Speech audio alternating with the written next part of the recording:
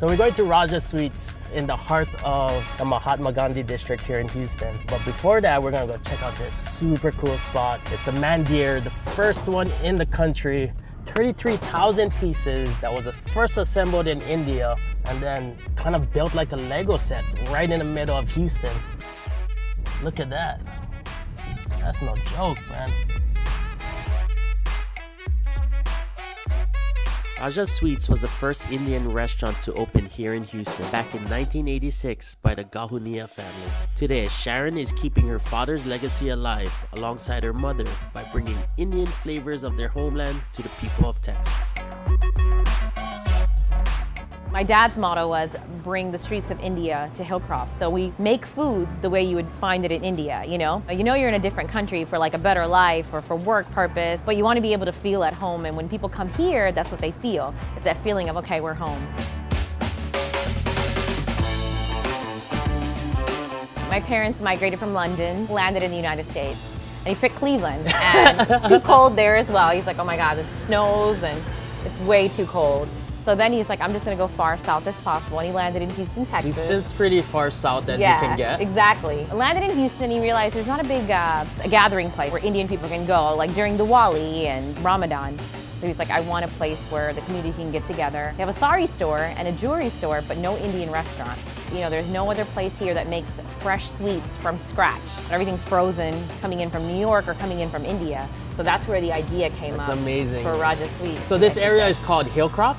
It's called Little India. The city of Houston gave us our own proclamation and officially got named as the Mahatma Gandhi district. 3 businesses were in the early 80s, Indian and Pakistani businesses. Now we have over 65. So jalebi is a very popular dessert back home. They're literally like little funnel cake. Flour, a little bit of baking soda. Everything that they make by hand and fresh.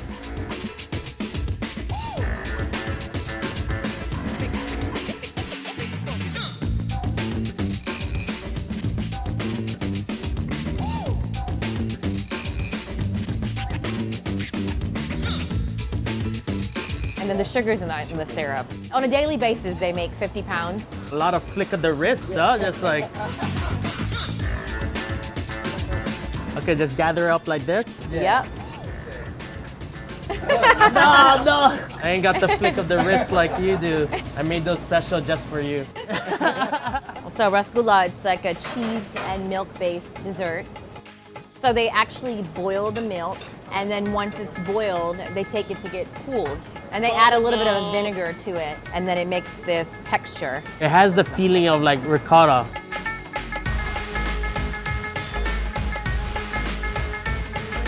And then each one by hand. Uncle, you have the feeling, huh? Yeah. You don't even need no scale? That's for amateurs. Yeah. Okay. Little India feels like home? Oh yeah. So the wives work in the front, the uncles work in the back. Family operated restaurant.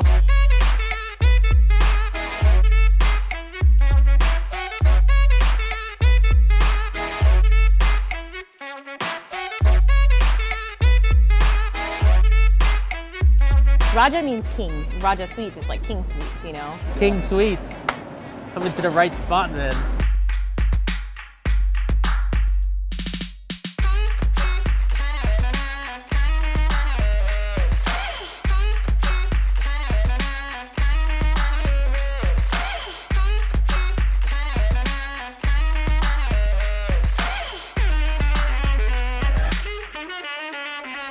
So these are all made by hand, and they're different flavors. Some have almonds, some have pistachios. This one's made from chickpeas flour and sugar. One of my good favorites. It actually tastes like peanut butter brittle. Mom, what's your favorite? Julie. The Julie, yeah. And besan. All right. I like the crunchiness of that. You made it. I know, I made it. Where's mine on? Let me see if it's in there. It's like crunchy, sticky, and gooey. It gets all over your fingers. That's very old traditional, like more than 500 years in India. So that's grinded chickpeas flour. Oh man, that's delicious. We make a food also like a homemade food, you know. One of our customer, he come every day. Every single day? Every single day. That's dedication. How many years has it been coming? Like last 10, 12 years. Yeah. Every day. Because you always want to be able to connect to your roots and your culture and where you're from. What was your thoughts when your husband said, I'm going to America? Open, big country, it's better life. You know, when my parents did land here, they had literally, I think my dad had $20 because he had lost all his savings from London, closing that restaurant and then opening it in Cleveland. They saved up for 6 years. She worked at Dunkin'. 4 years. She worked at Dunkin' Donuts. Yeah. That was her one job. year. And the night time. Because And my children is small. He worked at Burger King. He was a manager at Burger King. In their minds, they're like, we're gonna achieve the American dream, which is being successful in America because there's so much opportunity. And then we're longest running Indian restaurant in Texas now. 31 years, in April 20th, yeah. So back in 2002, your dad passed away. Yes. It was hard, but we wanted to keep his legacy alive. What type of man was he? He's very good, he's very active in the community, you know. Very strict with you guys? Yeah, he was pretty strict going around. Yeah. But he's a very outgoing personality, very charming. Everybody that would come in, he would just make friends with them. Yeah. And he'd say, sit down, have Sit tea. down, have eat. You know, Just eat what feed you him. want. He would give away so Yeah. much free stuff. And after he passed, he wasn't able to see the city proclaim it as Mahatma Gandhi District, but he came up with the idea. Him and the other two, the one that owns the sari place and the jewelry place, it was their idea. Let's make this home.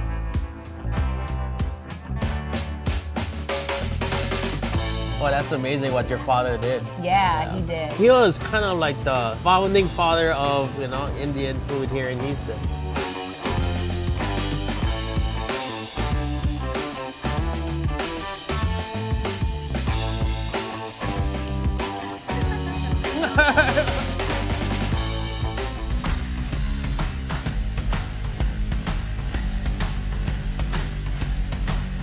Welcome to Houston.